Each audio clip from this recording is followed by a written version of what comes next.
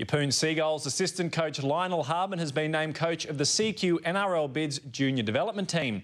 The former Canberra Raider has worked with local North Queensland Cowboys academies and A-grade representative sides in recent years. The systems we're going to put in place are going to be very professional, so it's very exciting times for these kids that are going to get this opportunity.